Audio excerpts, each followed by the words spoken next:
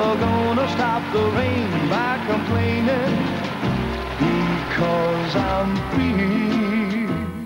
It's an all too familiar sight in a typical British summer. But all that frustration might now be over, because an English inventor has come up with this.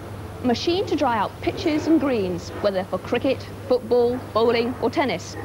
Well, for a change, we haven't had any rain for a few days. So to put it fully to the test, we've enlisted the help of a Hammersmith fire brigade. And they've been emptying about 50 gallons a minute of water onto the grass here.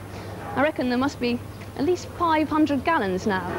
That's still no problem for this machine, because it can deal with up to 1,000 gallons an hour. This large sponge roller in the front soaks up the water as it goes along, and as that turns round, it's squeezed against this metal roller here. Rather the same sort of principle as the old-fashioned mangle. The water drops into this tank, and then it's pumped away through a long hose off the pitch where it can't do any damage. And it's very easy to work as well, no more difficult than a motor mower. Oops.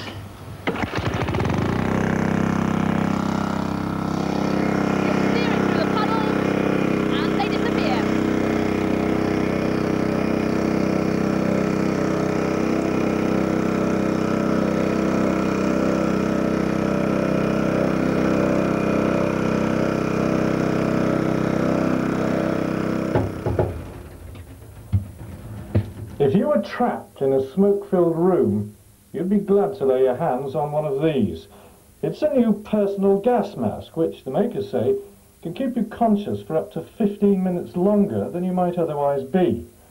Vital minutes that could mean the difference between life and death. Well, it looks remarkably like the old wartime gas mask, but there's one major difference. In those old ones, the charcoal filter in here acted as just that, a filter to stop poisonous gases like chlorine, phosgene and hydrogen cyanide getting through. But what that filter didn't stop was carbon monoxide, and in most cases where smoke kills, carbon monoxide is the deadly ingredient. Well, the new mask, and we've got the front section of one here, has two filters, and the first is a canister of concertinaed paper. The second is a canister full of these pellets. That's a mixture of the oxides of copper, cobalt, manganese and silver. As smoke passes through the paper filter, it removes the solid carbon particles, which give smoke its black colour. Well, that still leaves carbon monoxide. And here, the second filter of chemicals reacts with the gas, changing it from carbon monoxide to carbon dioxide. And carbon dioxide, coupled with the oxygen which is still present in smoke, you can breathe.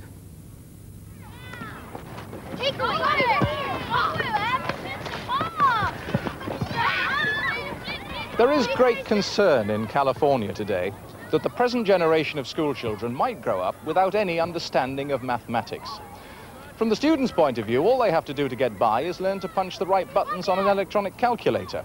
And the teachers themselves, who at the elementary grades have to teach every subject, tend to skimp perhaps on their commitment to maths because of the availability of so many pre-packaged projects and teaching aids on which they can rely. $7. But maths is presenting no problems to these 8-year-olds in East Los Angeles. They're using a device which even its Oriental inventors have never thought of trying out in the classroom. $24. $20. Yeah, what? What's that for you? 78. Good. The value of counting frames, beads, blocks and the like is that they present a visual representation of the units involved in mathematical computation. But the weakness of such devices is they have limited application. To advance, the student must translate the idea of these counting blocks into a process that he can do in his head before he can move on to a totally different project. However, work being done at the University of Southern California has identified the Japanese abacus as an ideal visual representation of units capable of both basic and advanced mathematical computation. The first-day student learns that this top row indicates 5 units the bottom 4 indicate individual units. So writing 26 on the abacus is 6 in the units, 2 in the tens. Adding 12, 1 more 10, 2 more units. The answer, 38. But you can see from the size of this instrument that it's capable of much more. And indeed, even junior students take the idea of this on board very quickly. $22, $152, take away $763. Dewa, how about Lucy? 211. Very good. And the abacus can take the students on to much more complicated mathematical concepts. Long multiplication, square roots, logarithms. Boys and girls, will you stop what you're doing now? What's more, the teachers have found that using the abacus gives children much greater confidence to do mental arithmetic. Ready? You want to put your heads down? Concentrate. You see the sonoman in your mind? $52 plus $25, take away $11, plus $33, take away $50.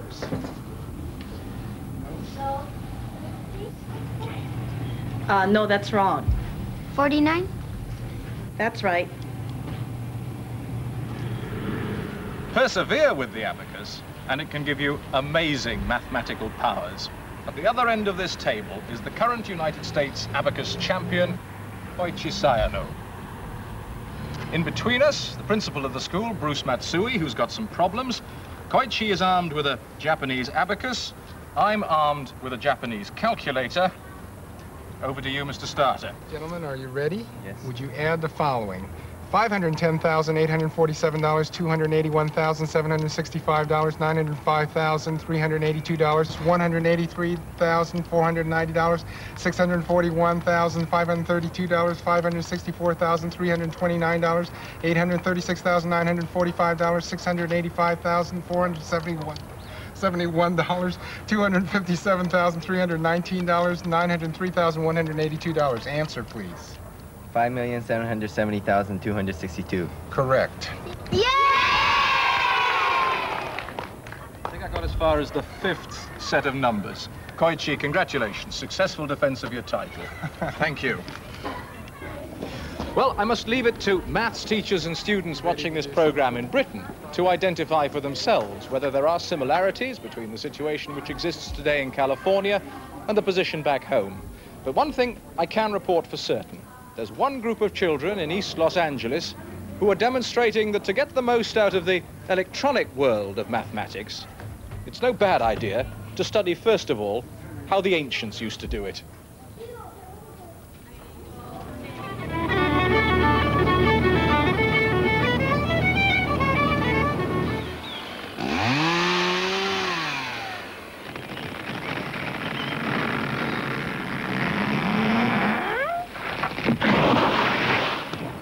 No problem. What the Irish Forestry Service is doing here is called taking first thinnings. When these trees were planted some 20 years ago, they were put down close together for their mutual protection. But now, so that they can grow even bigger, they're going to need more space and more light.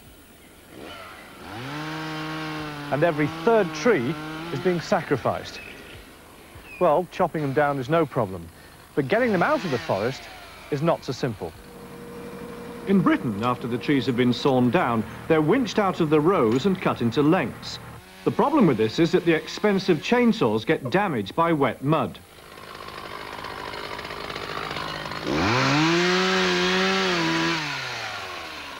But what else can you do? I mean, how could a machine possibly maneuver in such a small space over tree trunks and thick mud?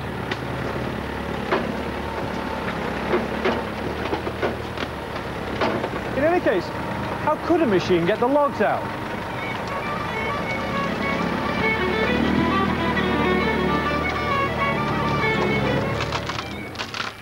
Well, there is something that can, because an inventor living in Ireland has come up with this. And with it, one man can shift up to 50 tons a day, much more than my other methods.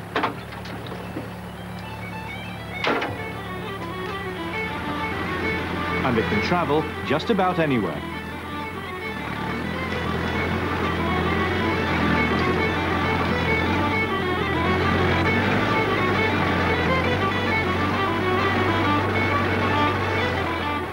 It's basically a tractor with the front wheels removed, joined to the back half of another tractor. A drive shaft on a universal joint gives four-wheel drive, but allows the front and back wheels to work independently.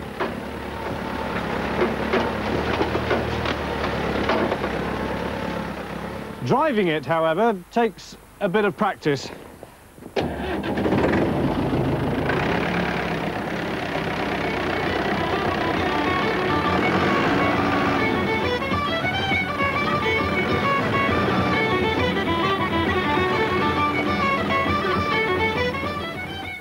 Y-U-X-T-H-A-O-V. Does it improve if I twist that lens a little bit? No, that's making it worse. Better like that. It's actually taken half an hour for Jeremy to do the full eye test and to find the right combination of lenses for Michael to be able to read all the test card. And if he'd been testing a young child or a foreigner, it would take at least twice that time, because the whole business depends on the patient responding correctly, so it's all very subjective. Perhaps inevitably, machines like this one are taking over, and this is one type we're going to see at our opticians in the very near future. It combines computers with optics to make an initial diagnosis for the optician to work on. And it does its job not only more quickly, at 20 seconds an eye, but also without the patient having to speak at all. So if we could have our patient, you are allowed to speak to, I think. Are you qualified to do that? Oh no, the machine does everything. So could you just look in at that end? Yeah. And then an operator at the other end adjusts the machine so that Michael's pupil is in the centre of the screen. Then, inside the machine, a safe infrared light is focused on Michael's retina at the back of the eye. A detector picks up the light beam as it bounces back from the retina, and if the image it receives is sharp, then the eye is normal. But if the image is blurred, there's something wrong with the eye, and a computer-controlled lens is moved to and fro in the beam of light until the image becomes sharp. Measurements are done at many different angles. Each one takes only 2 seconds, so that a complete picture of the eye's visual problems can be built up. The difference between the first reading, when the image is blurred, and the second reading, when the lens has moved to sharpen the image, is worked out by a computer inside this machine. And it produces a printout, like this, of Michael's eye. But the real test, obviously, for the machine is if it's accurate as the old method.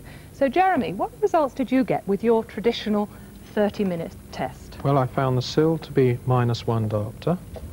Cylinder -1, yes, that's what I get on here. And the axis 105 degrees. It's 102 on here, so very, very close. And the left eye was cylinder -1 diopter, and the axis 80 degrees. We have here -1 and 72. So it really is very close, remarkably close. Don't you worry that it's going to do you out of business? I know a lot of opticians are worried about these machines. Not at all, because although the results are comparable, nevertheless the results have to be checked and modified to suit the patient's individual requirements. You still need the expert. And because it will save about 10 minutes a patient, it obviously must be good news. Correct. Thank you very much. Most diving nowadays doesn't need a heavy, cumbersome suit. A small amount of equipment can take you safely to depths of 165 feet or more, and it can cope with most of the hazards you're likely to meet. Normal diving equipment consists of an air cylinder filled with compressed air, tubes running from that to a mouthpiece, lead weights to make sure that you sink properly, and of course a mask and some flippers. Now usually if you want to come up to the surface, you have to kick like mad with your flippers. But in an emergency, you can't just drop your lead weights, or you could use one of these. It's a diving life jacket, and at the back here, there's a little bottle of compressed air. All you have to do is turn the handle. But using one of these, or even dropping lead weights, means that you've got very little control over your rate of ascent. And particularly in an emergency situation, the tendency is to come up too fast. It's the last 30 feet that are the real danger. Coming up at speed means the air in the diver's lungs expands too fast, and that could be fatal.